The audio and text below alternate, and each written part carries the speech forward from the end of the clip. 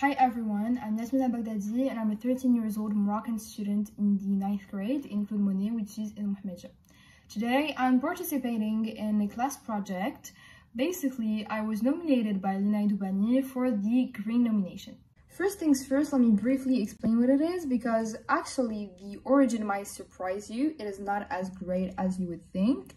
Initially it was called the NEC nomination, which was somehow an alcohol game on Facebook, and obviously that is not the game I will participate in, don't worry. But fortunately a college student decided to make it smarter and he created the smart nomination. You have to film yourself doing good deeds to help fight against any of the many society's issues. However, our unit is entitled Handle with Care. We thus discussed many environmental issues, and we also talked about the urgency we're in to prevent humanity from going extinct. Therefore, the teacher decided to mix it up a bit, and she created for us the green nomination, where you do good deeds, yes, but not for the poor, not for the orphans, you do it for the environment. As a Moroccan youngster, it might become my duty to face and to handle the many problems we have here in Morocco. The first problem encountered is definitely drought. The last serious drought Morocco has suffered from was, I think, 30 years ago. And just so you can perceive the scale, the level of water in the dams was at 45%, while today it is only at 6%. Can you just imagine? 45%, and it was a catastrophe. It was the worst case ever. What are we supposed to call it now? It's 6%. Morocco is and will be suffering from this lack of water, but this water is necessary for our survival. Not only does it create electricity, but it also feeds us all. And without these two factors, Morocco will collapse. And if you don't personally feel threatened by what I'm explaining right now, maybe the lack of security it will lead to will convince you. Yes, people will starve, and if people starve, they will probably assault for food. Each action leads to another, that's just the way it is. Also, as I personally live in Monica Place, I've noticed that the sea is literally eating up our land. The sand part of the beach used to be so much wider, and you'll probably see that with your own eyes in this video.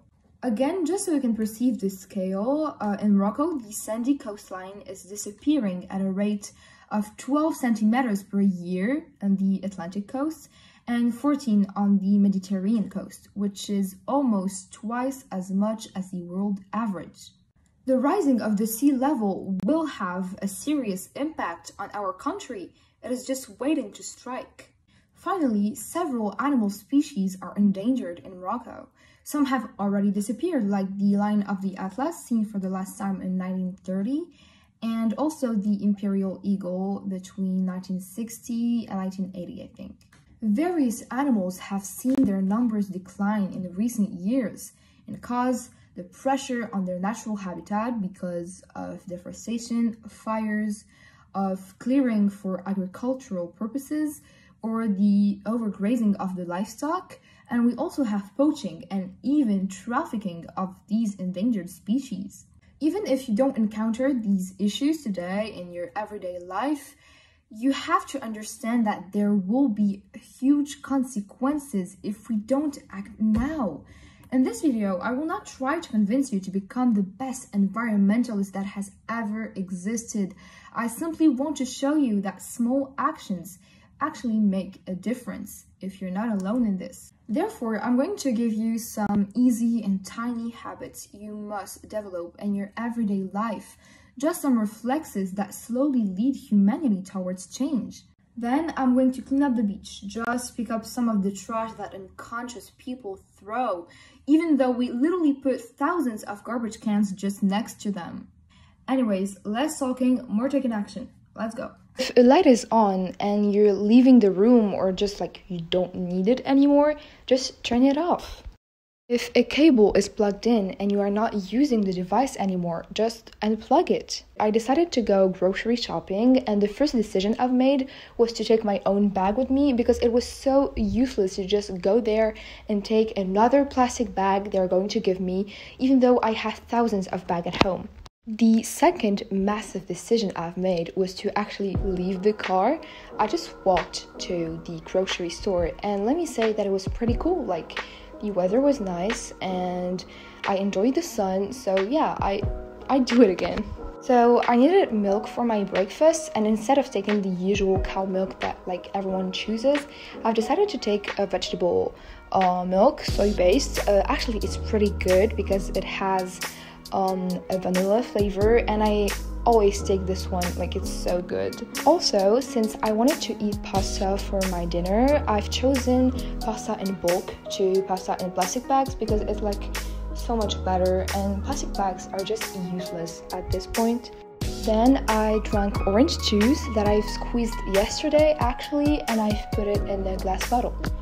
I've used it for my fruit salad, which was delicious. Now that I've showed you some easy ways of taking action at home, let's get to the part where I clean up the beach. Logically, I've walked there with my friends, so it was pretty cool, and like it just makes sense since I live next to the beach. I don't know if you can see it really clearly, but like the sand part is so narrow.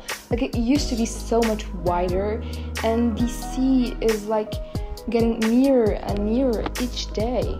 Apart from that, I've really enjoyed going to the beach, like just the fact that we went to the beach. It was so cool because, you know, each day we enter like various buildings, and just it was so different. Like I loved it. Okay, let's get to the serious part. So yeah, I've been picking up some of the trash that I found, and yeah, I've liked it because I felt like I was taking action, but at the same time I've had fun. Like it was, yeah, I really liked it.